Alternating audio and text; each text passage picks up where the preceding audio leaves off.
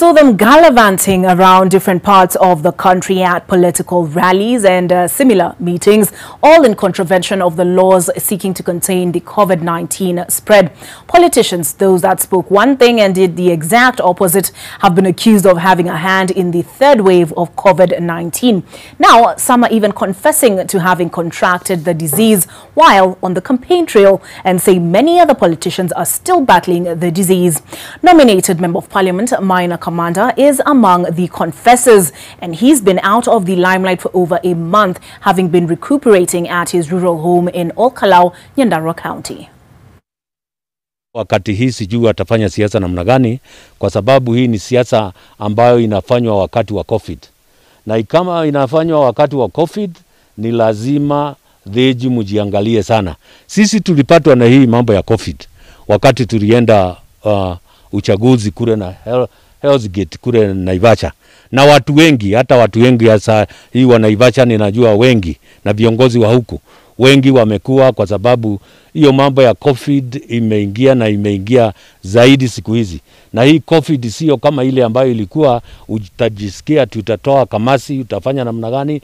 Inakukuta tu unasikia mwili yako imekosa nguvu, inakushika tu kama homa ya kawaida, na inakuendesha sana. Sisi wakati baba alikuwa anasema ako hospitalini, hata sisi tulikuwa hospitalini. Lakini Mungu ametupikisha hapo, tumetoka, na tumesema asante kwa Mungu kwa kutoa kwa hiyo njanga na azidi kutuangalia. Lakini ni vizuri tuambie watu yetu ya kwamba hii ugonjwa iko zaidi kuliko wakati yule mwingine. Kama mimi nilijua mapema sana, kwa sababu dakika ya kwanza ilikuwa negative. After 2 days sasa tena ikawa positive. Sasa tukaendeshana na hiyo maneno kutoka hapo, na Mungu ametutoa kwa hiyo shida.